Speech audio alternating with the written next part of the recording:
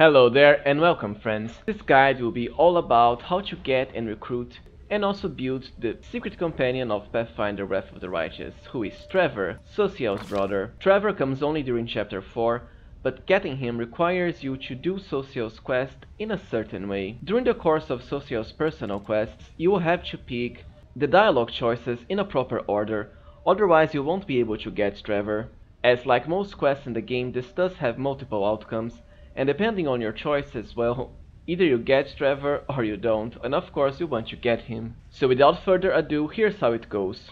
The first one lets you get the Immaculate Petal Shield in the Lost Chapel area during chapter 2. Be sure to have the shield equipped on Social. At all times you can choose one of his free slots, like the 4th here. You don't really need to have it equipped in his main slot, just leave it here, and that will be enough for later on. And starting from his chapter 2 quest, you already have to pick a certain dialogue option. As I said before, these will all come naturally during Social's personal quest, so you don't have to worry about triggering them, just do his quest. So the first one should be, you don't know what your brother has endured in this war, perhaps the person you once knew is gone. The second choice is, the battlefield changes people, your brother isn't the first to be hardened by war. And lastly, during chapter 3, once you return to the Lost Chapel area to meet the Hell Knight deserters, you'll have to pick, your brother hoped to keep his heart pure, but he couldn't. Alas, this happens to many people in the war. And this should be enough. Social's brother will now be seen as a victim in his eyes, which lets you recruit him during chapter 4. You'll soon learn that his brother is actually being held in the Battle Bliss arena.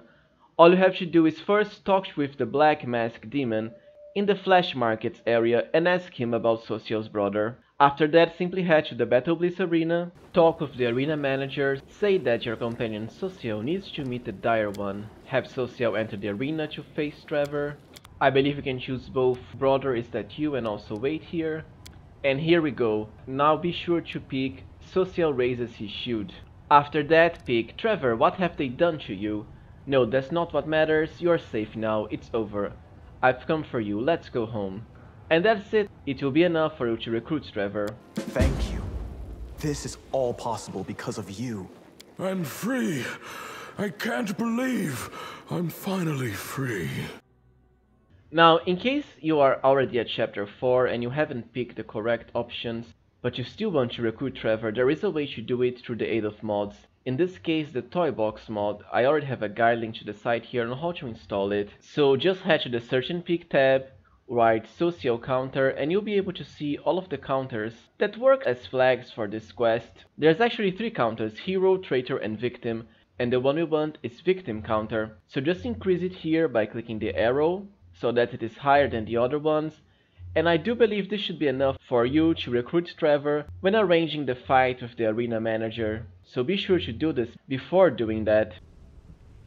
So as soon as you get Trever, well, you might have already heard that his build is all over the place. He starts as a 2-handed fighter with 5 levels, then he also has 4 levels in Armored Hulk, which is a barbarian class, then 3 in Hell Knight, already incompatible because barbarians have to be chaotic or neutral even and Hell Knight's lawful. And lastly, he is also a fallen paladin with 2 levels in paladin. And of course he doesn't really gain any bonus from the paladin's abilities because he is chaotic neutral instead of lawful good. So yeah, he's probably, as far as all of the characters in the game, he's the most out there companion. Fear not, because we can still salvage his build and make him into a competent character. As you can see here, we have good attack bonus, very high damage, great critical hits, even our armor class is decent despite being a 2-handed character, and also saving throws. And this is all because by the point we get Trever, we easily have enough buffs to make anything viable. Even if you were to take the short duration buffs out of equation here, Trever would still have something like 60 to 62 attack bonus, and this is with power attack on.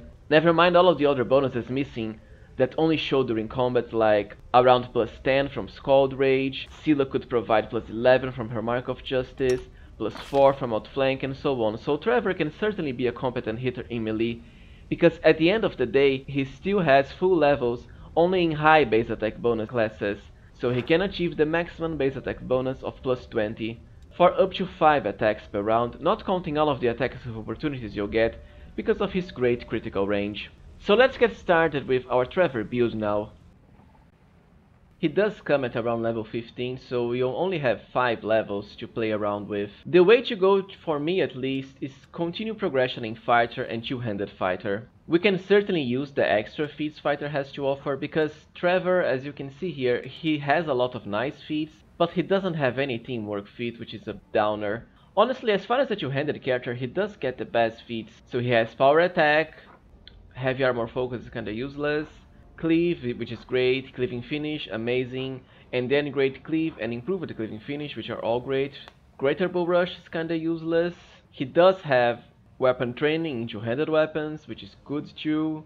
And he also comes with weapon focus and weapon specialization into falchions, which are honestly one of the best two-handed weapons besides fall shards because of their incredible critical range. So let us skip Fighter and Two-Handed Fighter. This way, Trever will at least get another bonus from weapon training, the backswing ability for extra damage on all of his attacks besides the first. Unfortunately, he cannot get greater power attack, but you know we can make do with what he has. His skills at this point don't really matter that much. I would keep athletics, mobility, and then knowledge world. He can at least cook for your party if you want. Honestly, your first feat without a doubt should be improved critical and then falchion. It's kinda crazy that Trever does not have this feat, considering he gets both focus and specialization into falchion. Anyways, as for a second feat, the choice is also a given outflank. As I've said many times, outflank is an amazing feat. Every single one of your melee party members should always have this. It can generate a lot of attacks of opportunity for your party. Never mind also increasing your attack bonus when flanking the enemy to +4 instead of just +2. So one of the best feats in the game. For level 16, well, we want to increase strength, so that we can later at level 20 get 24, making our modifier +7. He does have an odd dexterity score, but you know it doesn't matter. And level 16 is when we also get the backswing ability as a two-handed fighter, so whenever Trever's attack with a falchion and does a full attack, all of his attacks besides the first get double his strength bonus on damage rolls, which is rather powerful. He will end up with 5 normal attacks, 4 from normal progression and 5 with haste. So that's 4 attacks to get this bonus. For level 17, greater weapon focus, falchion, and then I would go with combat reflexes because Trever, well, he only has a +2 mod to dexterity, but you know at this point we can cast Cat's Grace or Mass Cat's Grace to turn that into a +4 modifier.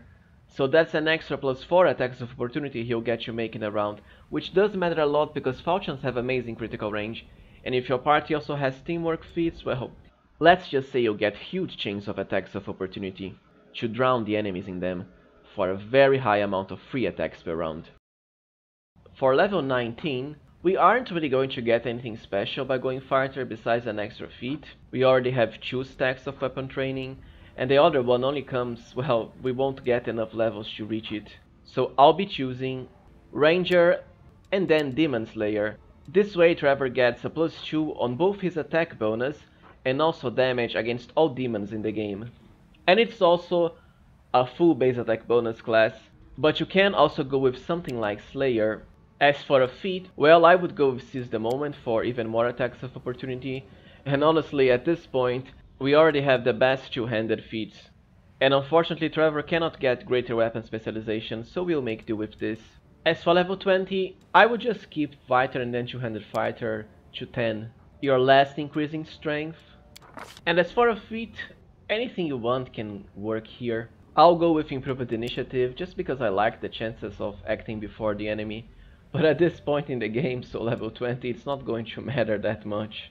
You can of course instead of Two-Handed Fighter go with, let's say, Slayer, but you will only get Study Target as a move action, which can be somewhat annoying because Trever has to actually move to the enemy to reach them first.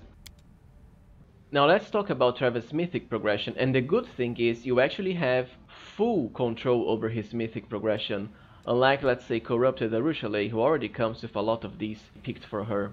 So this can actually help salvage Trever's somewhat questionable build class spread. For the first one, well, as he is a character with high critical range because of his falchion, ever ready. For Mythic level 2, Mythic power attack. You can of course already pick Mythic improved critical here, but it doesn't matter because When you first get Trever, you already have what? Either 5 or 6 entire Mythic levels to play around with. For Mythic level 3, as Trever is a two-handed character who doesn't have a reach weapon, so a falchion, and cannot ride a pet, I would go with less 10 to increase his survivability. This way chances are he'll never die. For Mythic rank 4, Mythic improved critical and then falchion. For Mythic level 5, I would personally go with Mythic charge, only because I really like charging with all of my characters. If you've watched some of my videos then you probably know this already. And I also have a guide link to the side here on what makes charge such a powerful strategy and how to easily do it, even out of battle, to catch the enemy unaware and flat-footed for free hits on them. For Mythic rank 6, I would go with Mythic weapon specialization and then falchion. We don't actually need greater weapon specialization to benefit from the full amount, which is +5 to our damage rolls. You can also choose Mythic weapon focus first. I prefer to leave it for later because at the point we get Trever, we already have a massive amount of buffs to highly increase his attack bonus. The same is not true for damage.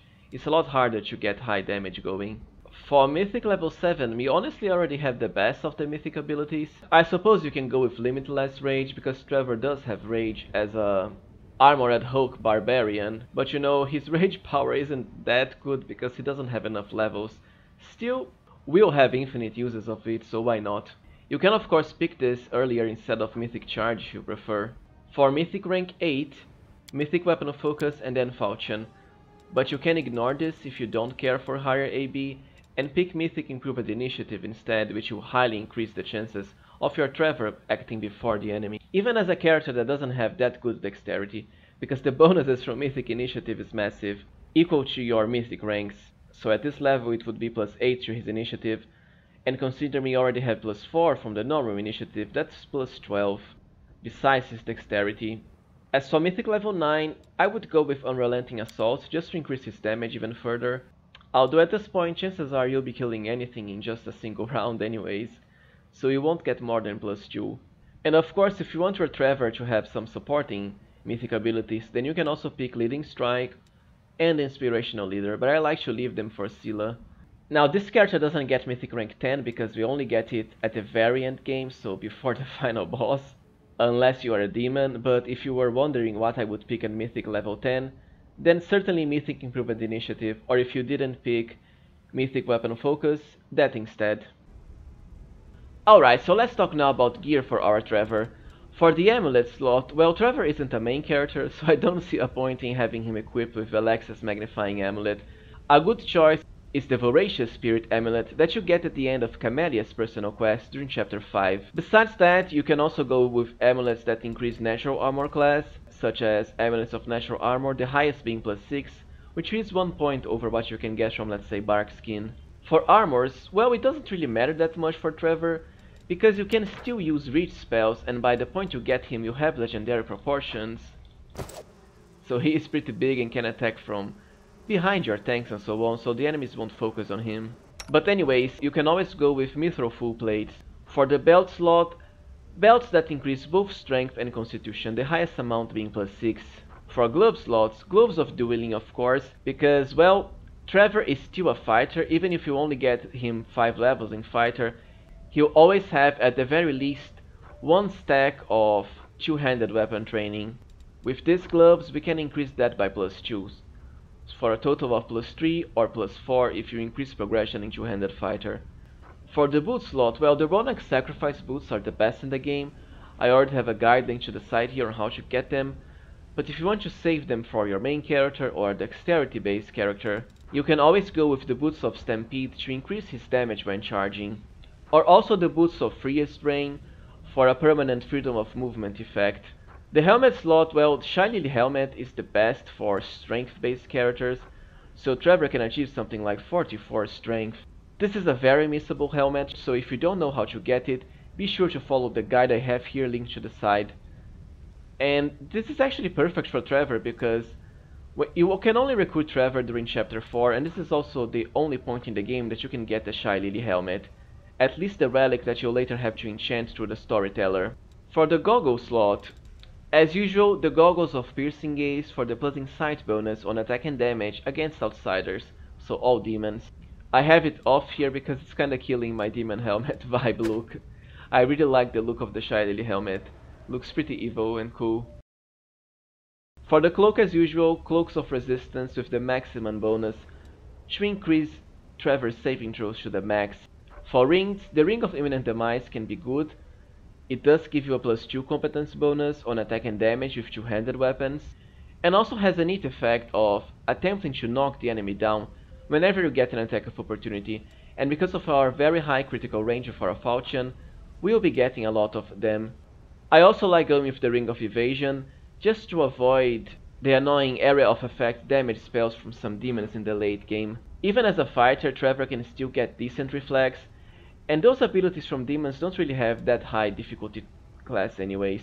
The bracelets don't matter that much. I have the bracelets of breaching here, because they have a neat effect that whenever you get a critical hit, the enemy has to pass a fortitude saving throw or become vulnerable to piercing damage, so they'll take 50% more piercing damage, which is great for your ranged characters and also dagger and short sword users. The difficulty class is low at 23, but you know it's a free effect, so why not? There's always a chance the enemy might roll low. As far as the weapon slot, Trever is built to use falchions, which is great because falchions have crazy critical range. I am using the last version of Finian here because the brilliant energy property is amazing. But as far as all of the falchions you can get in the game, I also have a guide linked here that, well, has everything you need to know about falchions, including progression from the early, mid to the late game. The quick slot isn't really that important for Trever. You can always use the Dragon Familiar Jarsigax if you want a little bit of elemental damage, and also the lucky dice for a luck bonus to attack, damage or armor class. Now let's take a look at our Trever in action against a lot of late game mythic demons, and also how high his damage can be both in normal and critical hits.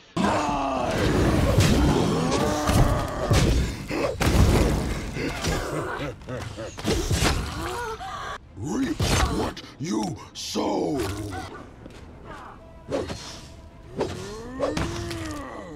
So on a normal hit we do something like 170 damage, and on a critical hit we can deal close to 500 damage. Pretty great, right?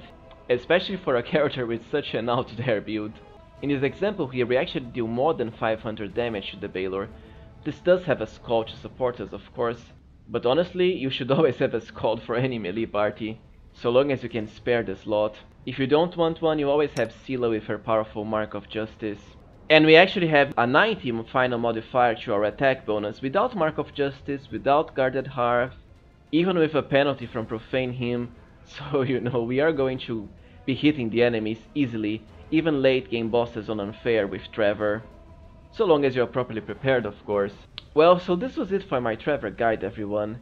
I know his build is all over the place, but he can still make for a competent character if you want to use him, and he does have unique dialogue content. Quite a surprising amount for a character gained so late in the game that is also a special and secret companion.